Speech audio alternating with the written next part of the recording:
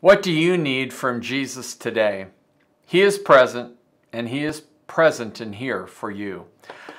I'm Pastor Dean. Thanks for joining me here at the Lakes for Good News Reflections.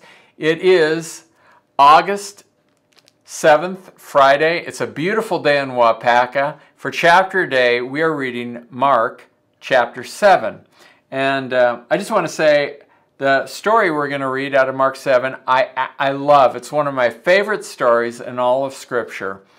And so I'm just going to invite you to read with me. We're going to take a verse at a time and just reflect on it.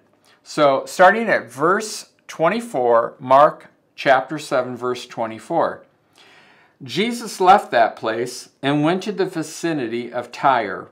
He entered a house and did not want anyone to know it. Yet he could not keep his presence secret.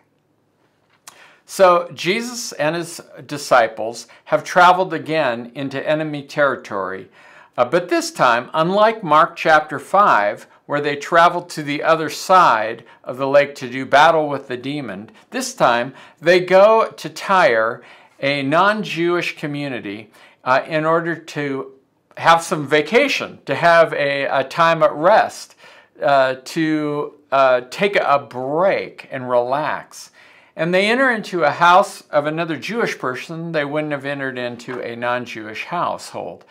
They enter into a Jewish friend's house, and there they're resting.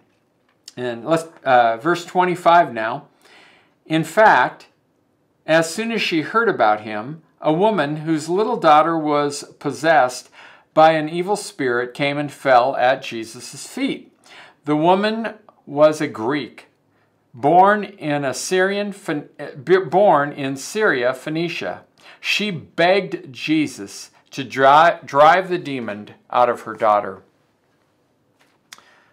Well, have you ever been that desperate that you would beg someone?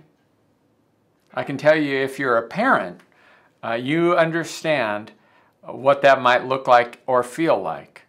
This Greek woman, a Gentile, comes into a Jewish household, which would make it unclean, and in a place that she knows she would not be welcome nor invited, asking for help.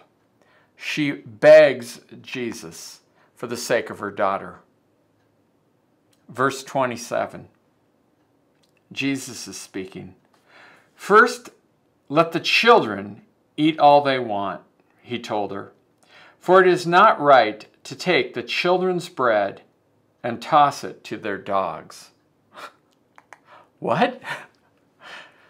Well, simply I want to say Jesus is stating a plain fact to the woman. And he uses this analogy, and he says that I've come to the children, the children should eat first. Or what he's saying is, I've come first to the house of ancient Israel. And then, then the Gentiles, they can have the crumbs. Jesus had a plan and a strategy. It was to come to the house of Israel to raise up disciples who would then go out into the four corners of the world. He had a strategy, and this was not a part of his plan. So he uses this analogy to talk to her, and the woman fully understands him. By the way, he is not insulting her with these words he uses. The calling of Gentiles dogs was a common insult used by many Jews of the time of Jesus. But the Greek word used here is a reference to pet dogs. And when Jews insulted Gentiles using the word dog, they used a different word, a word that was used for wild or feral dogs.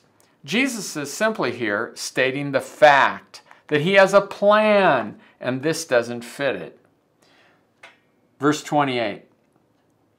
Yes, Lord, she replied. See, she agrees with him. Yes, Lord, good strategy. But even the dogs under the table eat the children's crumbs. I love this mom. Here she persists and reminds Jesus that in real life, in real everyday life, the dogs are given crumbs under the table by the children. You may have a plan, Jesus. You may have a strategy, but everyday life is breaking in. Verse 29. Then Jesus told her, "For such a reply, you may go. The demon has left your daughter." She went home, found her daughter lying on the bed, and the demon was gone. Praise Jesus. Praise God. Jesus was delighted, just delighted by the faith of this woman. He granted her request because of her humility and her persistence. Her faith and understanding was in contrast to the many times his own disciples misunderstood him. Her request had been made in pure faith that Jesus could actually perform this miracle. She understood the Messiah's lordship and that as a Gentile, she had no right to request mercy from Jesus. She was willing to accept his conditions. And on that basis, Jesus healed the woman's daughter. With his words, the demon left the little girl. This miracle showed that Jesus' power over demons is so great that he doesn't need to be present physically or even to speak any word to the demon directly in order to free someone.